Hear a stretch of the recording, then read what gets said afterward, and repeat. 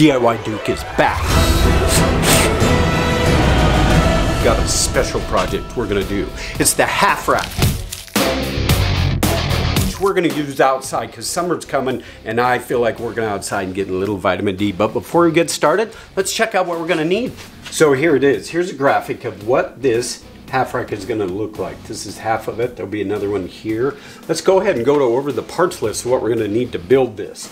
First of all, we're gonna get 4 10-foot 4x4 pressure treated lumber.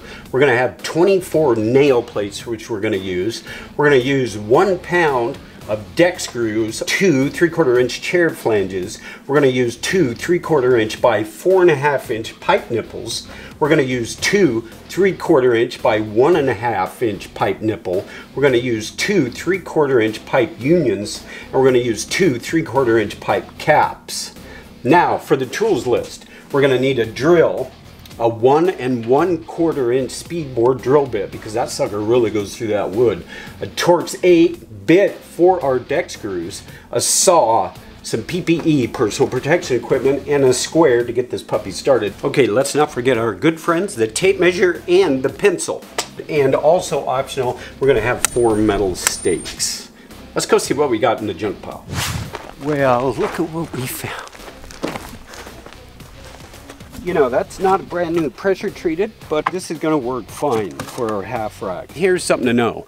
If you don't want to spend more money for pressure treated, then go ahead and buy regular lumber and then treat it yourself. And you can do that with a deck stain or whatever. Or if you're gonna seal it, get a good outdoor paint. Make sure you paint the bottom good and it's gonna be fine. But if you wanna buy pressure treated, go ahead and do that too because it lasts a long time outdoors. Now, you don't need the drywall benches, I just happen to have them. But some kind of sawhorses work good too, especially if you're gonna put your saw up and you don't wanna get on your knees. I didn't mention this. In my older age, I try to protect my knees, especially if you're gonna get down on concrete to put screws in the half rack. It's just a good idea. I mean, knee pads really save those knees. Okay, we got everything we need. So we're gonna just look at our diagram real quickly. And the first thing we're gonna cut is our 76 inch main beam there. But let's not forget our personal protective equipment. Let's get cutting. We're gonna cut a straight cut. We're gonna put that right on 0. And we're gonna cut the first one at 76 inches. Okay, our next one, we're gonna cut 41 inches. That's gonna be the main support on the bottom. Okay, now we're gonna cut the 36 inch piece.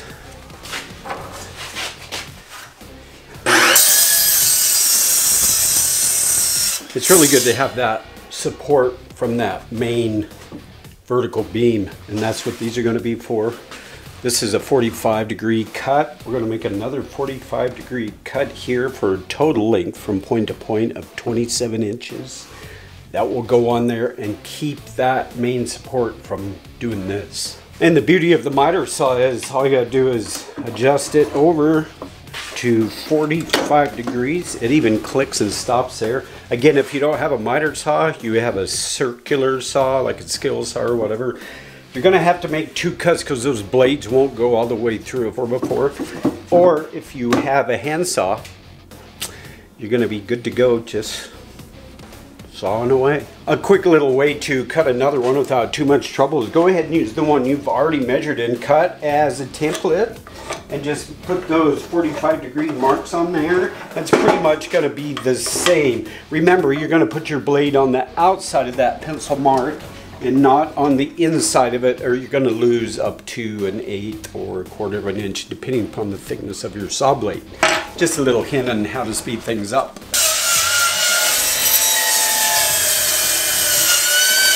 And that's it. That's all 6 pieces that we have. So here they are. Doesn't look like much now, but it's going to in a few minutes.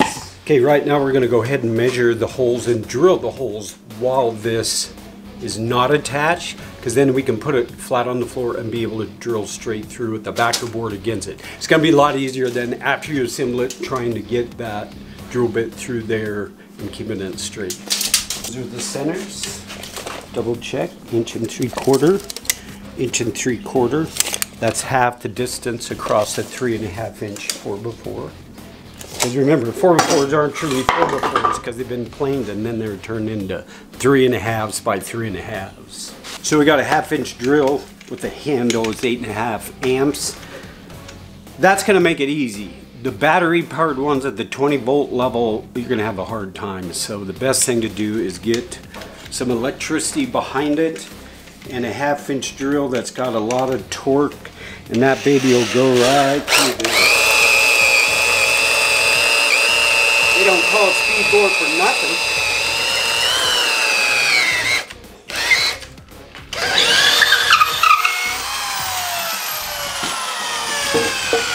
There we go. Now, the cool part is we can just take our pipe and check that. We want enough so that goes in there without binding. So that's where we made it a little bit bigger than what it should be.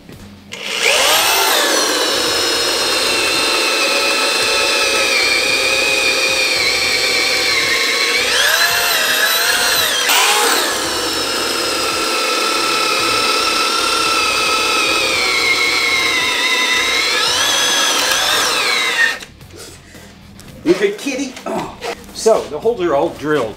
Now, you might be asking, how do you know where to put the holes?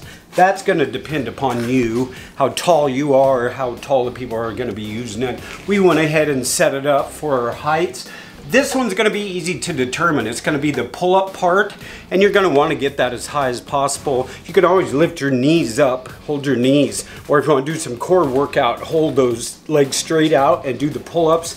Here it's going to be more specific for you. As a squat rack coming up, we put one a little high and one a little low for shorter people. Same with the bench press here, one high, one low. That'll give us some variance there. Again, personalize that for yourselves, and that'll be specifically built for you and your family. Okay, for our assembly to begin, we're going to take our main support that's going to go on the ground. That's kind of the eye to our I-beam.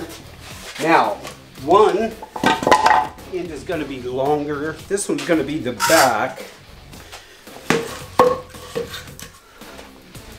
And this will be the front. This obviously will be the front you step through to go ahead and start your exercises. That one's going to be more stable as you re-rack your squat or your bench. That's the basic structure right there. We'll call it the I-beam because that's what it is. We're going to go ahead and put this together. That's when our plates come in to hand. Utilize these to the max. We're going to put these on bottom and top. That'll complete that I-beam. There's other ways to join it. People have used lag bolts that go all the way through this into this, countersink those lags. But the cool thing about this, it's easy, it's simple, and it's just very structurally strong. Over time, those lag bolts might be loosening, the lumber dries out, and they begin to separate. With these, you can use as many as you want, and it's going to really make that thing strong. Let's go ahead and start putting these on. That's where our 1.5 inch screws come in. You can use longer if you want. A little shorter, probably not good, but 1.5 inch is pretty good. That's almost half of the thickness of that 4x4. And see all those holes in these things? Doesn't mean you have to fill them all with screws. They just make them that way for different applications. So you can put 5 screws in each end, 6 screws if you want. That's going to be really strong. What we're going to do here is go ahead and center this piece. Remember, this piece is 36 inches long. What's half of 36? 18. So let's find that 18-inch mark. We're going to put it in the center, and that is going to be cool. I mean, you could get really specific with that, but I mean, we're going to get pretty general. That's definitely the center. Go ahead and put your nail plate there, kind of center it here. If you do get some over here like that, remember to pound the edge over, because that's going to be a very, very sharp point that you don't want to hit your ankle on or anything else for that matter. So otherwise, just try to center that and then put some screws in there to hold it, and then you can put 6 screws in each side. That'll work Excellent. And we're gonna do the bottom, and we're gonna flip it over and put 2 more plates on the top. And then we'll start building it up horizontally. And remember, this is our 21 incher that goes on this side. And what's half of 21 inches? That would be 10 and a half. We'll center that pretty good. You can recheck if you like. That's pretty good. Give it a gentle tap for center. Put our nail plate on there. We're ready to screw this up. So this will be the bottom of the half rack, but as you can notice, we got some movement there. So by the time we turn this over and put 2 more plates there, that's going to strengthen it, and it won't be doing that. Okay, got both plates not going anywhere. Now, we're going to find our center mark for our main mast, and to do that, we're going to get our tape measure. Get that overall length, which is exactly 4 feet. So what's half of 4 feet, or 48 inches? 24. Now, if you want to make things very easy, you could just take some of your leftover and put your block right there and just trace it. I mean, that's the center. You can measure both ways too. But this is where our main mast is going to be.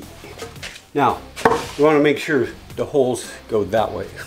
Don't turn it upside down and have the holes down there, or you'll have to re-drill the holes. So, which way did the holes go? This way? No. We're going to have them go this way, because that's where our racking pins will be.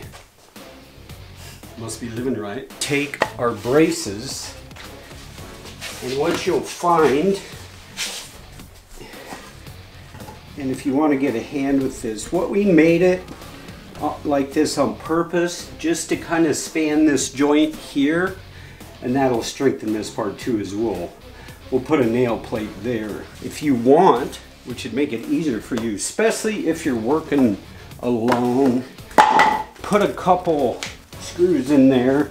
You can use longer screws if you want, just to hold this thing in place until you get the nail plates up and stuff. Again, this is just to hold it in place. Don't trust it. Don't walk away and have the little ones come around it as the thing tips over. That's just gonna, again, temporarily hold it. You can put one down here too. And again, you'll want to check for square, that this thing's straight up and down. You can take your square, and so you can get that thing pretty square. Might have noticed these big cracks, and that's because it came out of the junk pile. But by the time we're through, it's going to be as strong as you'll need it to be, at least for us. If you want to go new, obviously you're probably going to go new 4x4s, pressure treated or otherwise, and you're not going to have this cracking. That just happened over weathering time. I'm not worried about it with all these nail plates on and stuff, and I'm not going to be squatting 500 pounds, so it's going to be good for me and probably for most people that use it.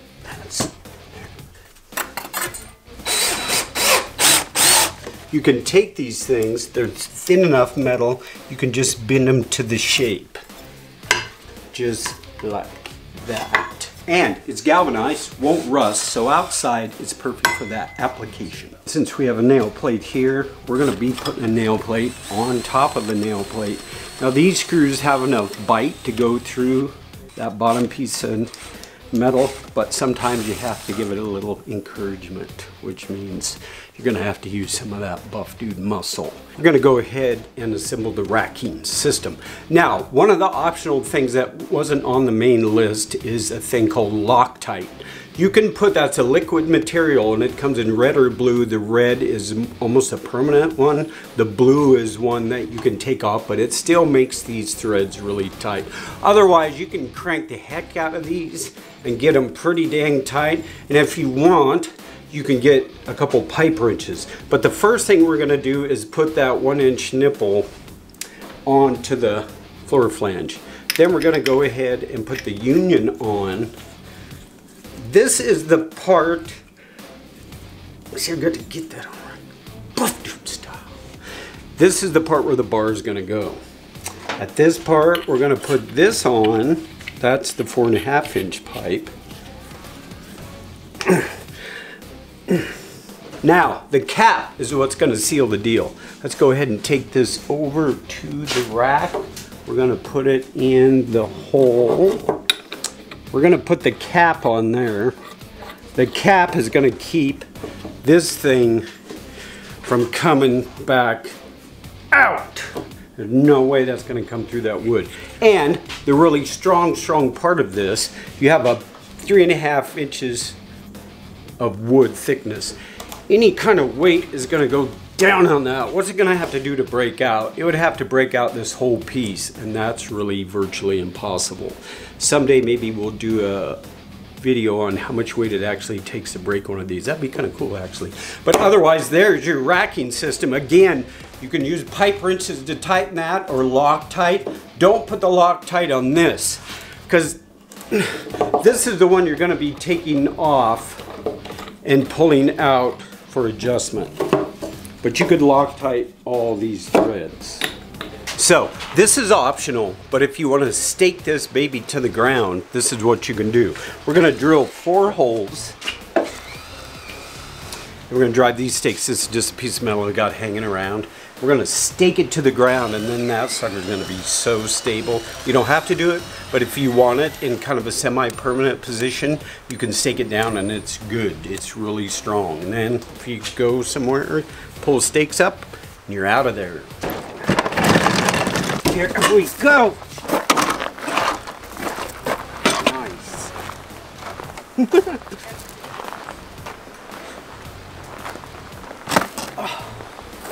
There you go. I'm gonna make this color just for us. So anyway, you can paint your own whatever color you want to paint it, or leave it rudimentary like you're a real Viking type of guy or girl. Anyway, thanks for watching, and look at all this land we have for an outdoor gym. We got a half rack. What's your suggestion for another build? Let's do this. Let's do an outdoor gym. And someday, all of us will be working out together. Until next time, DIY Duke is back. Stable.